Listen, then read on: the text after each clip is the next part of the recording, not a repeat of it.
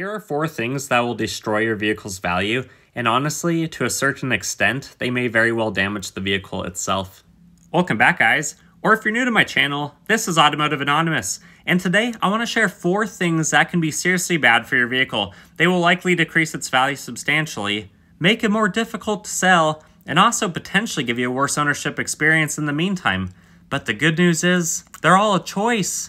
They're not very reversible, but they are a choice, so there's good news. Just avoid these 4 things.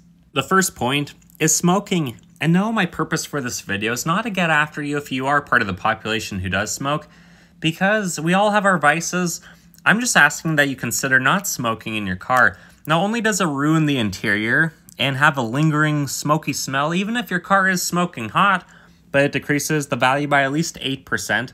And more importantly, it decreases the population that someday might be interested in buying your car by as much as 90%, because 90% of the population in America does not smoke. So that means you're left with only potentially 10% of the population who might be considering buying your car. And at that, you know that they're going to want a discount, at least that 8%, because otherwise why would anyone pay the same amount for a car that smells like smoke compared to one that doesn't? And that's really a tough one because myself personally, someone who does not smoke, I would never consider buying a car that does smell or have the hint of smoke unless it was going to be a project car and I was planning to gut the interior anyways. I would have no purpose in really checking it out, and once I smelled that, I'd probably just walk away from the deal. Depending on the severity of it, you may or may not have health concerns related to the secondhand smoke exposure, but keep in mind that your passengers are probably not going to want or enjoy riding with you if they're not used to the smoke.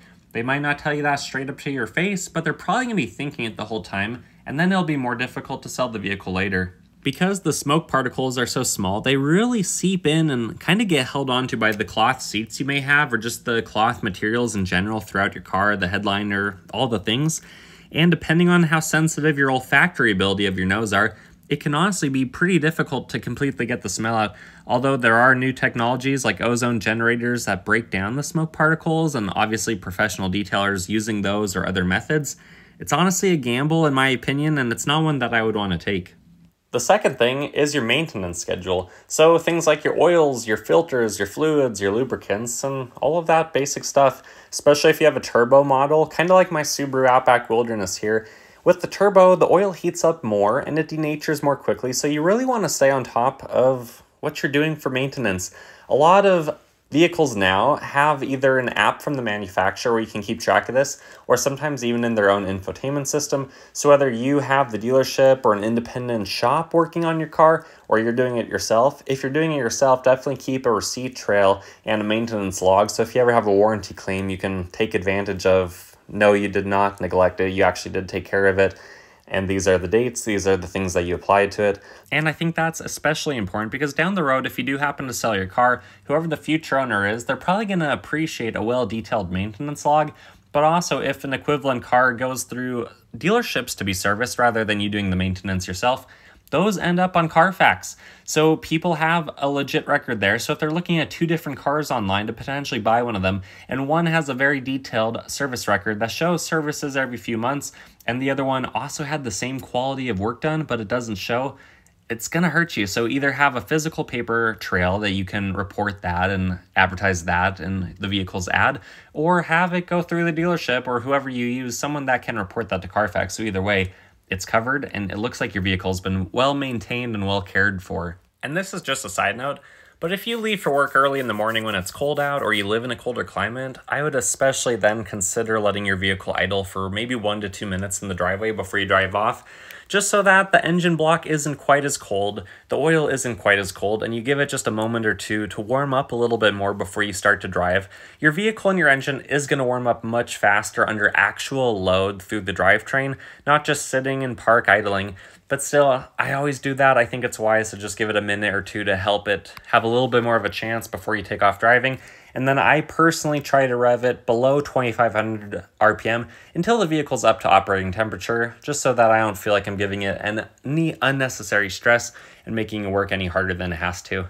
The third thing is washing your car and keeping it clean. That's not just for the paint's protection, but also for the underbody, such as the frame or the subframes and any other materials and anything else that salt and gunk can build up on and damage your vehicle in the long run. Between the salt in the winters, if your state has salt, bugs in the summer, and bird poop year-round, there's many natural incidences that can damage your car's paint. And car washes seriously must make so much money because there's more of those than there are McDonald's and Starbucks combined in my area, and I think that's saying something. But there are two main kinds of car washes. There are the chemical touchless ones and the soft cloth, and I think each one has their own pros and cons. The soft cloth ones are actually pretty cool because they do a better job of cleaning your vehicle, getting the dirt and the debris off, and even reaching some of those hard to wash places and just physically rubbing the dirt off. The problem is, depending on the style of your vehicle, the style of the car wash, it can add a lot of pressure to your vehicle. It can sometimes cause scratching to the clear coat or swirling.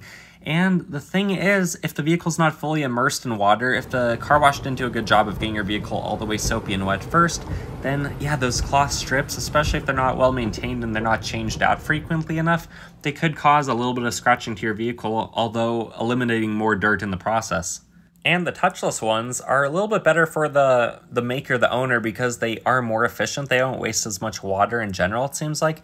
But the thing is, they can use harsher chemicals. So not only are they not cleaning the vehicle as well because it can't rub in some of those hard to reach places and it doesn't have the physical pressure compared to, you know, whatever PSI the jets are set at, but you also are going to have harder chemicals, so that equally could be potentially damaging to your clear coat. Or you can always wash it yourself, either with the 2-bucket method, or maybe you want to go buy a power washer and a foam cannon and have some fun with it. Also, the power washer is great for cleaning off the siding of your house, so it could be an excuse to splurge in that area if you want. But either way, it's just important that you are washing your vehicle regularly, and especially when you go to trade it in, because if it's shiny, if it's looking sharp, it might get you a few $100 extra. And if you do want to wash your car yourself, before you start rubbing all over that thing, you probably want to check out some professional detailers' YouTube videos to make sure that you have the right method, the right supplies, and for the right technique that you want to use on it. But in general, washing it yourself, you want to go top to bottom and front to back so that you're not rubbing dirt in all the wrong areas. And then you typically want to go the lengthwise, the long way of the vehicle from front to back, so that you're not perpendicularly rubbing up and down on the vehicle, because if you scratch it up and down perpendicular to the length of the vehicle, it's going to show a lot worse than it otherwise would. The fourth and final point of today's video is modifications. I love mods as much as the next car enthusiast, and I've done quite a few myself, including adding a roll bar to my Miata last year, to supercharging my first car back in high school, to a few other things, but mods almost never add any actual value to your car unless you find the perfectly same like-minded person who wants exactly what you've done and trusts your installment. One of the most fun things about vehicle ownership is that you get to customize it, if you so choose, and you can make it yours. But keep in mind that beauty is in the eye of the beholder, and what you think is awesome, someone else might think is awful or wretched, and therefore, kind of like the smoking issue in the beginning, they might not even consider buying your vehicle.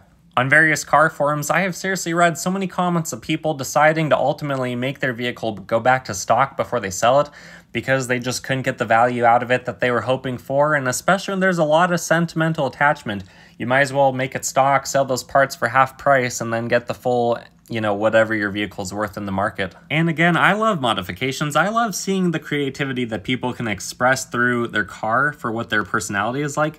But if you haven't paid off your vehicle, or you don't think you're going to keep it long term, maybe refrain from doing some of those crazy modifications that are irreversible, at least until you decide, again, how long you're going to keep it for and if it's paid off or not. So wheels, lifts, lowering kits, bumpers, engine programming, or physical powertrain modifications, they all count as modifications. Even those silly little K&N stickers that you put on your back window because the guy at AutoZone told you they were good for 5 horsepower with a street cred, those come off pretty easily too, with a blow dryer in a couple minutes max. Same with any other badges or stickers that you might want to get off that have basic adhesives, like the ones that the dealerships usually stick all over your vehicle when you buy it from them, whether new or used. Anyways, guys, if you liked this video or you found it helpful in any way, please consider liking my video. Subscribe if you haven't already, and if you want to watch more stuff, and comment your thoughts and opinions down below, and include what you agree with or disagree with from my video, or if you have a different list altogether, I want to hear it. I try to read every single comment. I know a lot of other people read your comments as well, and until next time, take care.